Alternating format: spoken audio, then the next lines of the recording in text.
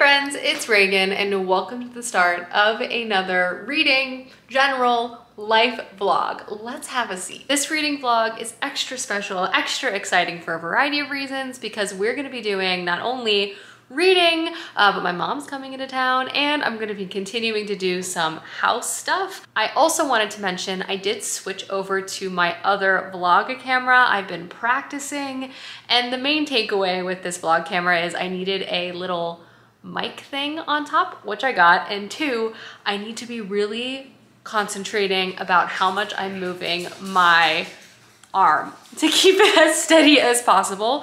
So if you see me looking down, it's because I'm really concentrating on trying to hold this camera as steady as possible. But I'm really looking forward to filming this vlog because first and foremost, my mom is coming into town, which I'm really excited about. She's coming in to belatedly celebrate her 60th birthday, and she also wanted to see the house and help kind of do some fun stuff around the house. She and I are gonna go paint shopping and start testing a lot of paints, which I'm gonna show you guys and show you kind of what Clay and I are thinking, and you guys can weigh in with your opinion.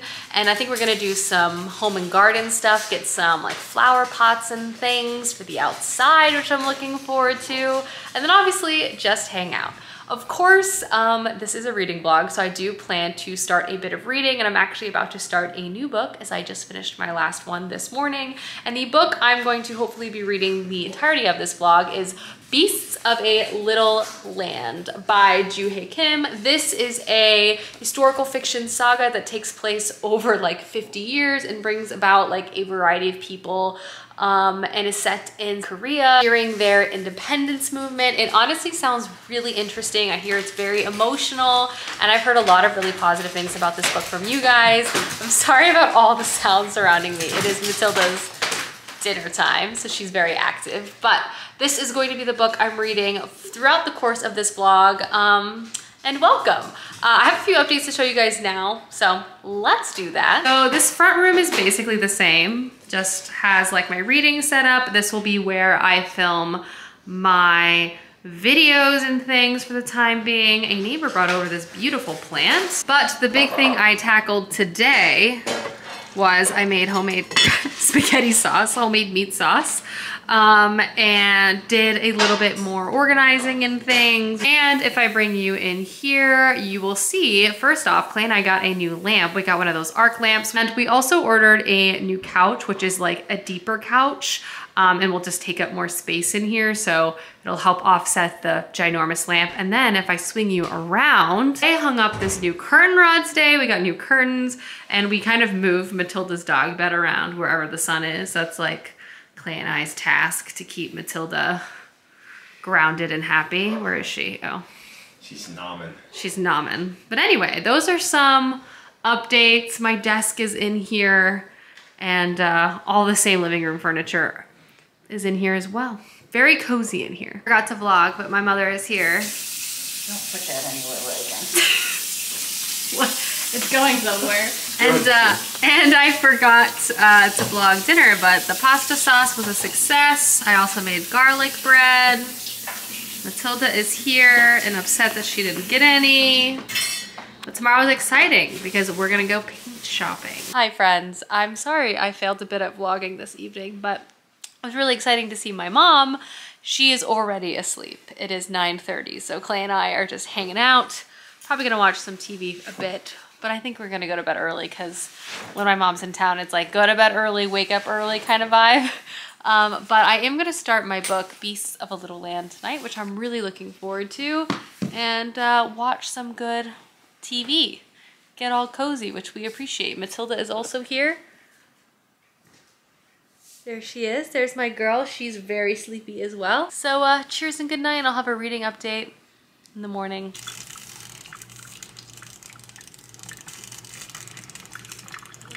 First time I feel like I've gotten fully dressed in over a week. There's Matilda. Just wearing a nice little light spring sweater cardigan. I got these new baggy straight jeans from Madewell. I think I'm a fan. My mom and I are about to run out and start doing some errands, pick up paint samples, pick up a little mini bookshelf from the Container Store, and some other things. So we're about to head out. But before I do want to do a reading update for Beasts of a Little Land. So I'm happy to report I have read 60 pages of Beasts of a Little Land, and I am really enjoying this book. Before I even dive into my initial thoughts and feelings, hi Matilda, I do want to quickly give some trigger warnings for colonization, war, violence, sexual assault. This book so far is really engaging, but I can tell immediately it's going to be a pretty heavy read. The book itself opens in the snowy mountains of Korea and basically follows a hunter and a Japanese soldier who cross paths. And from there, they kind of both save each other in an unexpected way. And obviously that combined with the fact that the Japanese are currently colonizing Korea at this particular moment in history.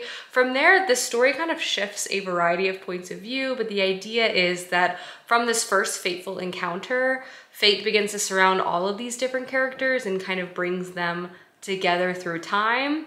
From the snowy landscapes of the mountainside, we also follow a young girl named Jade, who at the beginning of the book is sold to become a courtesan by her family. And we kind of, so far at least, are just following her through her initial education. And right now she's about to go to Seoul with two other young courtesans that you meet in the beginning of the book. And this whole book also takes place during the Korean independence movement, and I know politics and revolution is going to be pretty central in terms of this book itself. Also just discussion about the Japanese colonization of Korea during this time period and kind of giving a stark look at the reality of that. But so far I've read 60 pages. It's really gripped me. I really like the writing style. The story is very engaging. Again, I can tell it's going to be very emotional. It's already, there has been some rather distressing and dark chapters as well, so I did really want to call out those trigger warnings right in the upfront, but I'm looking forward to reading more of this book. I do feel like I'm going to fly through it, and I do feel like it's going to be an emotional ride from beginning to end. That is my initial reading update and thoughts and feelings. Matilda's just sitting here staring out the window, so I'm glad she's happy. But anyway, I do need to start running some errands, but just wanted to give you guys a little bit of a check-in, and I will chat more with you guys in a bit. Stop one, Mom. The Container Store. Buying a new salad bowl and lamenting at all the different couches. Crate and Barrel gets me every time. I also love that table. Matilda is in her spot. And her bed is also in the sun, so just whatever she decides to do, she can be comfortable. What's up? Here's Clay. Exciting news. One of the things we picked up today at the store was a book spine from the Container Store. So I'm actually going to attempt to build this myself and then fill her up with books. More book storage, just what I need, you know?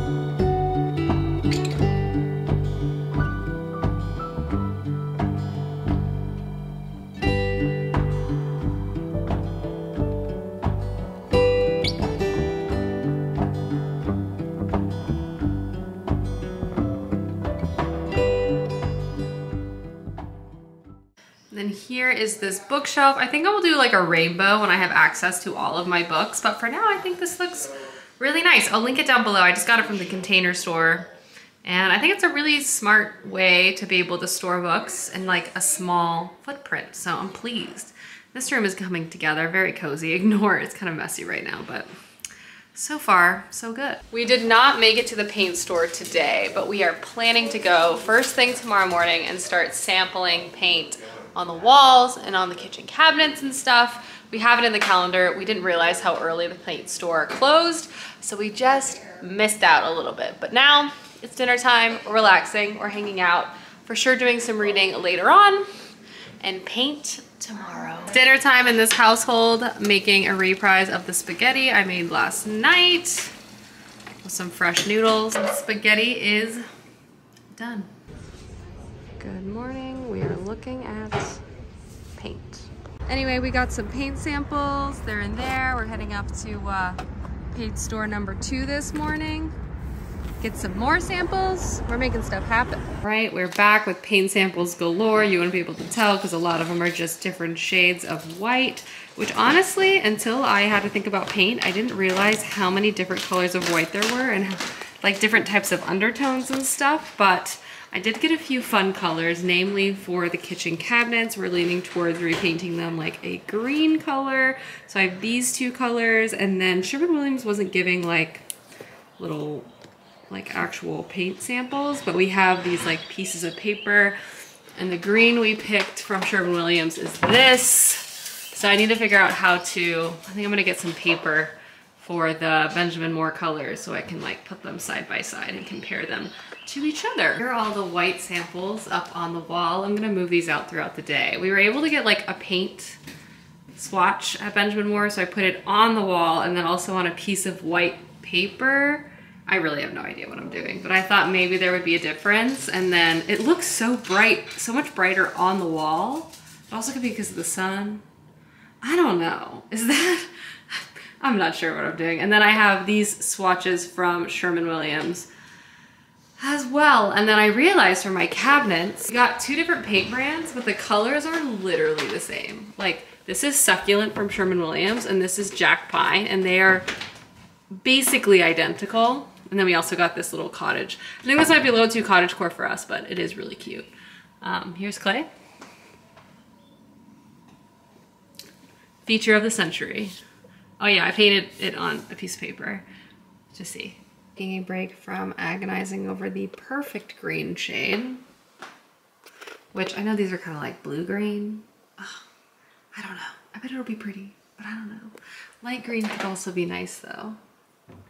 I don't know. I think I've picked a white, so we've gotten somewhere, or rather Clay and I have picked a white. But now I'm actually going to do a bit of reading. I'm just going to get some of this book in. I did pass the 100-page mark of this yesterday, and I'm really enjoying it. So I'm gonna just sit down and read some more now, have a cup of coffee, maybe have some candy. You know how it goes. Morning, everyone. I need to treat my coffee cup with another baking soda cleaning session, but that's for another morning. Hello, good morning. I have just been enjoying a little reading session with my cup of coffee this morning, and I wanted to do a reading check-in because I would say I'm just at the, or just over the halfway point of this book. I've read 190 pages, I'm in part 3, and I am really enjoying this story. First and foremost, I think the time period and just the political setting of the book is just fascinating. It's set during the colonization and then the subsequent Korean independence movement.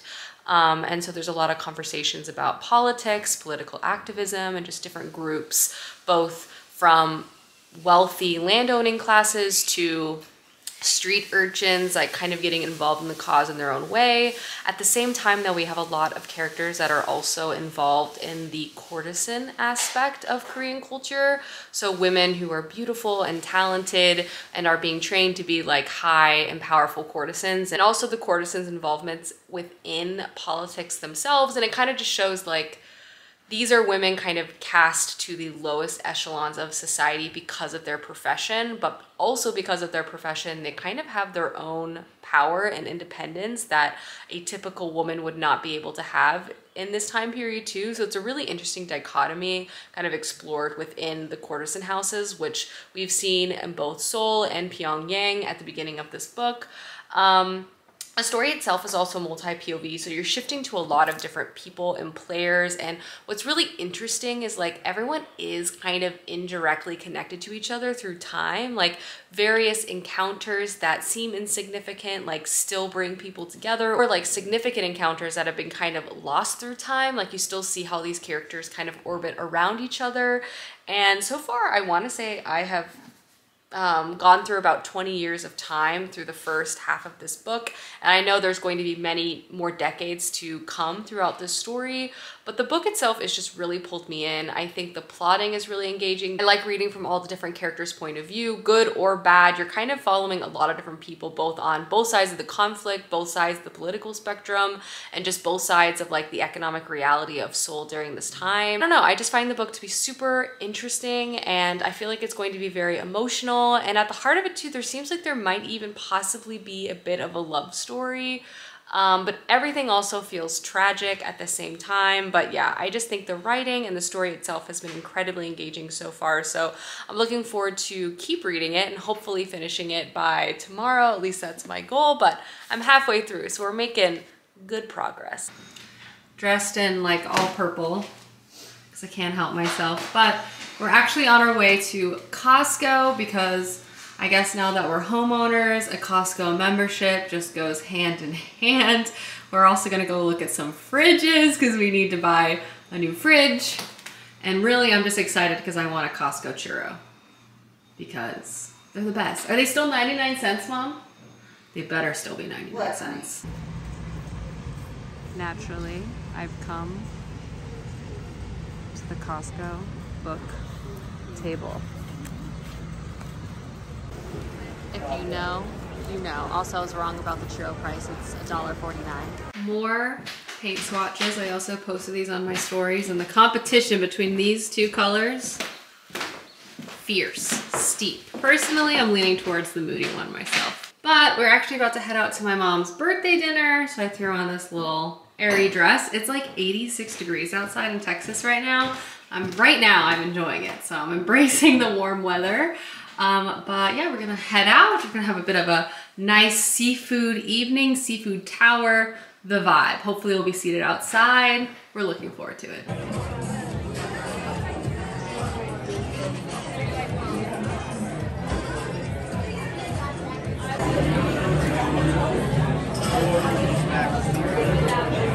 Just finished dinner and now it's my mom's big night out on the town. Made my mom's dream come true this morning. We came to Lukenbach, Texas, which is about an hour and a half west of Austin.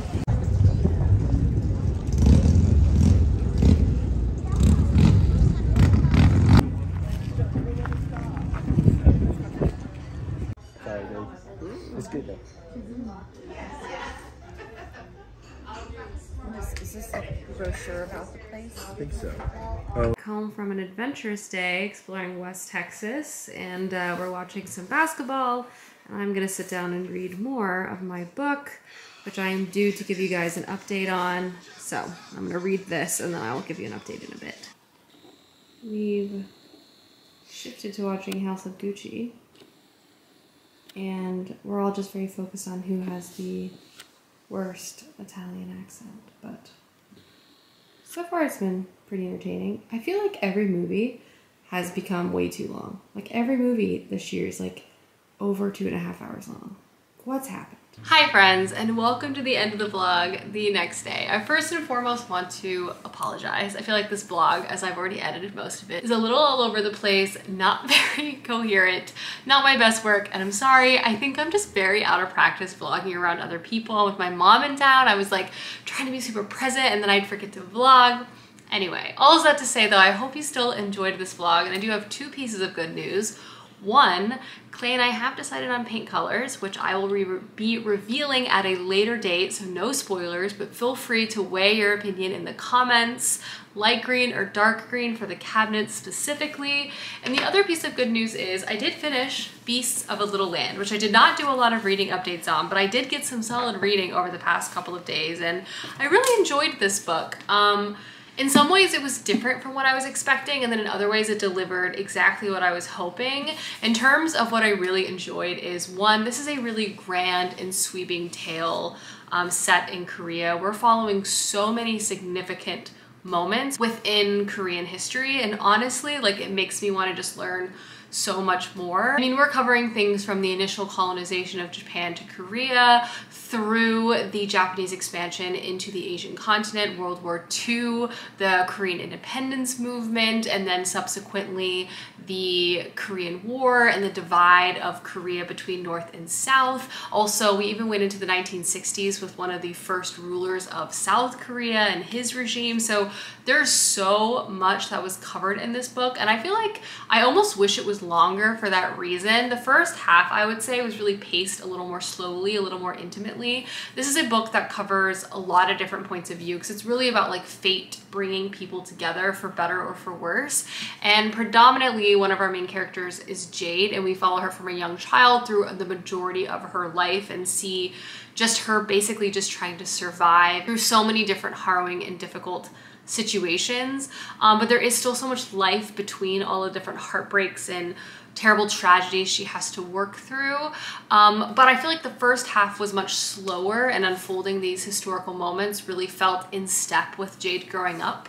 But honestly, there's just so much that happened. It did feel like the end, while paced and I couldn't put the book down, almost happened too quickly. I almost wish we had a bit more time in some of these time periods to flesh that out, but I do really love how intrinsically like the historical setting and the characters were linked, and they were treated with the same amount of care, and that I really enjoyed.